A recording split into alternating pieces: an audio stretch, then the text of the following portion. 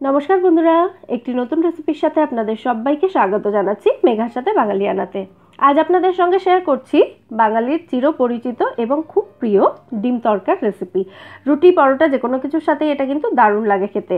আর অনেক বন্ধুরাই জানিয়েছেন তাদের বাড়ির কাছাকাছি তরকা মশলা কিনতে পাওয়া যায় না, সেই জন্য আমি এটা একদম তরকা মশলা ছাড়াই বানিয়ে দেখাচ্ছি ঘরোয়া মশলা দিয়ে। আর এটা কিন্তু খেতে একদম দোকানের তরকার মতোই হবে।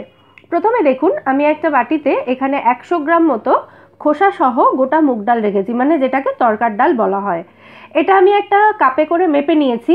এবার যে কাপে এই ডালটা মেপেছি সেই কাপেরই অর্ধেকটা, মানে যতটা তরকার ডাল তার অর্ধেকটা দিচ্ছি এখানে ছোলার ডাল। ছোলার ডালটা অপশনাল, নাও দিতে পারেন, তবে দিলে কিন্তু দারুণ টেস্ট হয়। এই দুটো ডালকে প্রথমে খুব ভালো করে একসাথে ধুয়ে নিতে হবে। ডালটাকে ধোয়ার পর আমি বেশ খানিকটা জলে ডালটা এখানে ভিজিয়ে রেখেছি। এইভাবেই এটাকে 6 থেকে 7 ঘন্টা বা সারা রাত ভিজিয়ে রেখে দিতে হবে।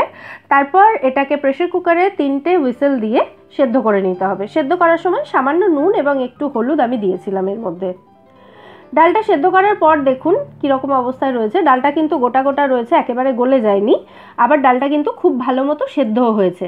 দেখুন ছোলার ডালটা দেখিয়ে দিলাম এখানে আমি, খুব সুন্দরভাবে সেদ্ধ হয়েছে।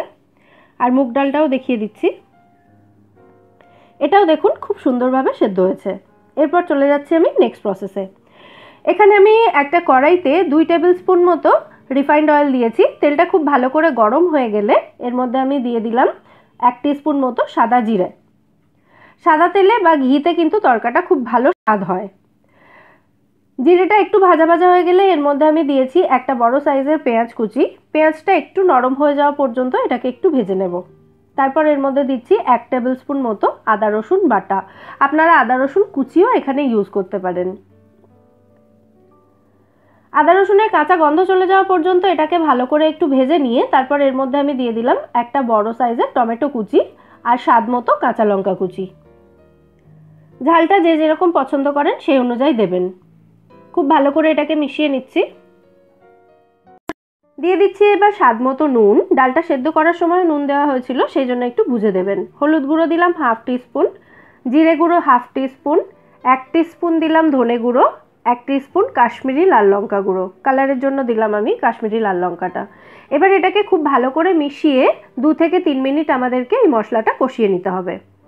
2-3 মিনিট কষানোর পর যখন দেখবেন মশলাটা থেকে তেল ছেড়ে আসছে, তখন এই মশলাটাকে কড়াইয়ের একটা সাইডে আমি সরিয়ে দিচ্ছি। আর এই খালি জায়গাটার মধ্যে একটা ডিম ফাটিয়ে আমি দিয়ে দিচ্ছি এখানে। ডিমটাকে কড়াইয়ের মধ্যেই খুব ভালো করে ফেটিয়ে নিচ্ছি। আপনারা চাইলে আলাদা বাটিতে ফেটিয়ে এখানে দিতে পারেন। ডিমটা ভুর্জি হয়ে যাওয়া পর্যন্ত এটাকে ভেজে নিয়ে তারপর এই যে মশলাটা কষানো ছিল তার মধ্যে ডিমটাকে দিয়ে একসাথে খুব ভালো করে কষিয়ে নিতে হবে। এরপর এর মধ্যে আগে থেকে সেদ্ধ করে রাখা ডালটা দিয়ে দিলাম আমি। আবার খুব ভালো করে মিশিয়ে নিচ্ছি। তারপর এর মধ্যে প্রেসার কুকারটা ধুয়েই সামান্য একটু জল দিয়ে দিতে হবে। যে যেরকম ডালের কনসিস্টেন্সি রাখতে চান সেই অনুযায়ী জল দেবেন। জলটা দিয়ে এটাকে নেড়েচেড়ে খুব ভালো করে মিশিয়ে দিলাম। তারপর এটাকে ঢাকা দিয়ে এভাবেই রান্না হতে দিতে হবে মিডিয়াম ফ্লেমে রেখে 5 মিনিট মতো। 5 মিনিট পর ঢাকনা খুলে নিলাম। এখন দেখুন ডালটা আগের থেকে একটু ঘন হয়ে গেছে। এটাকে আরও একবার আমি মিশিয়ে দিচ্ছি ভালো করে। ডালটা এর থেকে আমি আর ঘন করব না, কারণ তরকা কিন্তু ঠান্ডা হলে আরও একটু বেশি ঘন হয়ে যাবে। সেই জন্য এই অবস্থাতে রেখেই আমি এর মধ্যে দিয়ে দিচ্ছি 1/2 টিস্পুন মতো শাহি গরম মশলা গুঁড়ো। যেহেতু আমরা এখানে তরকা মশলা দিইনি, সেই জন্য চেষ্টা করবেন শাহি গরম মশলা গুঁড়োটাই দেওয়ার, তাতে কিন্তু তরকার টেস্ট এবং ফ্লেভার দুটোই খুব ভালো হয়।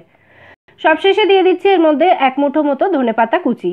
তবে এখানে একটা কথা বলে রাখি, তরকাতে কিন্তু কাসৌরি মেথি দিলে অসাধারণ টেস্ট হয়, কিন্তু সবার কাছে যেহেতু কাসৌরি মেথিটা থাকে না, সেই জন্য আমি এখানে ধনেপাতা কুচি দিয়েই দেখালাম। আর যদি আপনাদের কাছে কাসৌরি মেথি থাকে অবশ্যই কিন্তু কাসৌরি মেথিই দেবেন।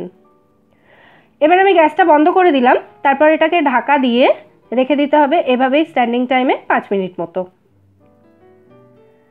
5 মিনিট পর আমাদের তরকা এখানে একদম রেডি পরিবেশন করার জন্য। পরিবেশন করার আগে ওপর থেকে একটু বাটার দিয়ে দেবেন, তাহলে কিন্তু এটা টেস্ট আরও বেড়ে যাবে। তাহলে দেখলেন কত সহজে তৈরি হয়ে গেল তরকা মশলা ছাড়াই তরকা। এটা কিন্তু একদম দোকানের তরকার মতোই টেস্টি হয়। অবশ্যই এটা বাড়িতে ট্রাই করে আমায় জানাবেন রেসিপিটা আপনাদের কেমন লাগলো।